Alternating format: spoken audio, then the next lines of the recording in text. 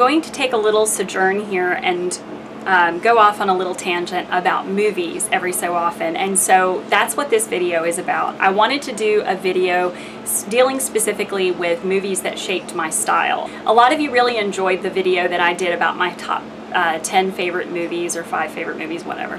And some of you expressed that you would really like to see more videos about movies. So we will do these every so often, maybe even music videos.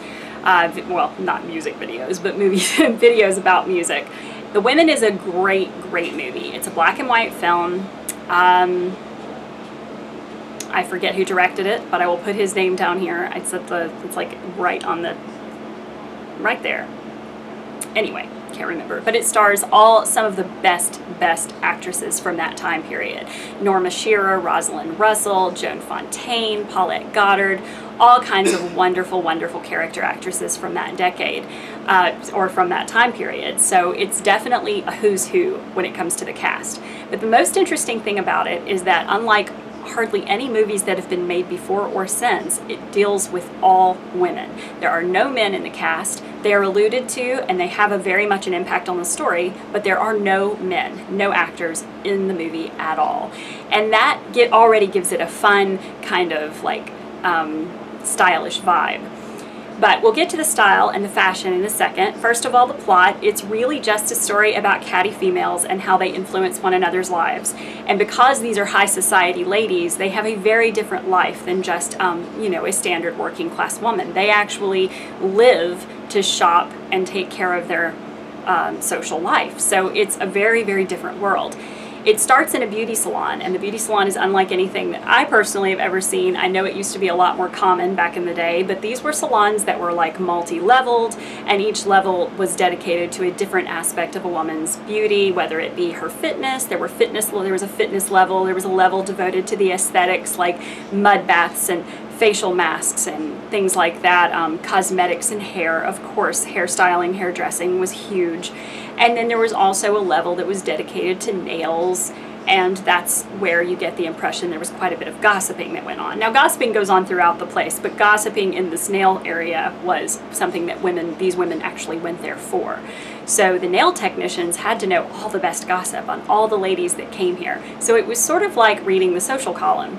And Rosalind Russell's character, named Sylvia, goes to the salon and finds out a bit of information about one of her friends, and we use the term friends loosely because she's just awful.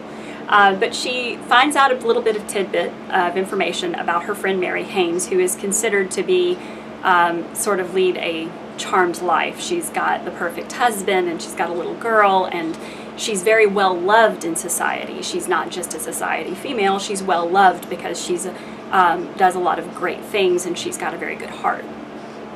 So when something bad is found out about this sweet lady, then of course the first thing that Sylvia does is tell all of her friends. And the way that this culminates into the changes that Mary must go through in her life and how she deals with the situation, whether or not she should deal with it as an independent female or whether or not she should be forgiving and react the way that women maybe would have years before, is all really what the story's about. All the acting is great. It's in a perfect ensemble cast. Watch this movie if you haven't seen it yet. It is phenomenal. But one of the things that makes it so great is not just the quick little quippy one-liners and the great acting and the great dialogue. The dialogue is incredible and super quotable. Me and my friends always quote this movie. But it also deals with fashion in a way that I've never seen before this movie came out. It deals with fashion where the fashion plays an integral part in the story. There is a certain dress that Rosalind Russell wears. I believe all the designs are by Adrian. So look him up. He was sort of a surreal, sort of avant-garde designer, but he was still someone who the ladies that were in high society actually used often. It wasn't just like for runways or fashion shows. This was stuff that these ladies actually wore to make it an impact. And there's a blouse that Rosalind Russell wears at the beginning with eyes all over it that's just hilarious, but also incredible and so cool. the hats, and there's scenes within the department stores, so you actually get to see how the department stores, especially the cosmetic counters, got to operated back then. So that's all very interesting as well. But the way that the ladies shopped in this particular class of society was they actually would go to these fashion shows that were extremely elaborate, and then they would just pick and choose what they wanted to have brought back to the dressing room for them.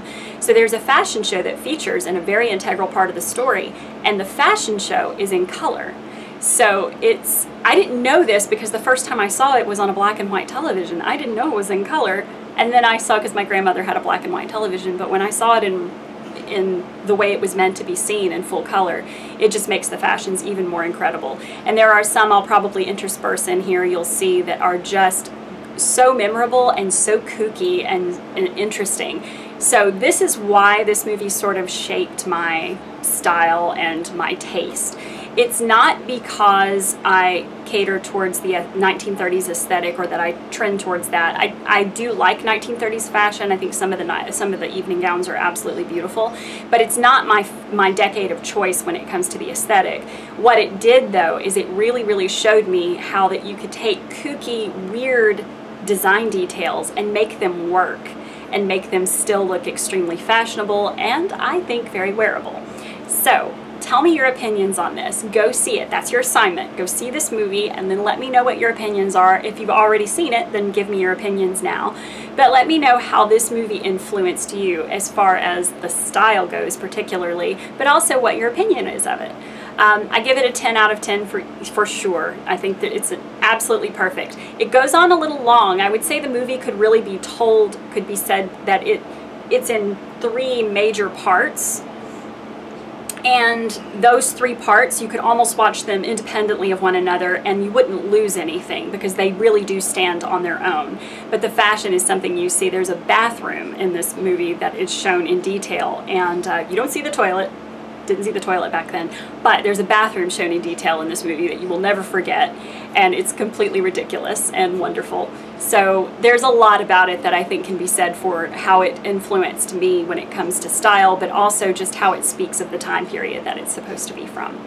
But that's the movie I wanted to talk about today. Again, let me know your opinion, and we'll get back and do some more of these types of videos, like style videos that were movies that were really about style and how that they influenced me or how they affected me. But also we'll do some videos just about movies in general and the reason I think you should see them or not see them. But that's all for now.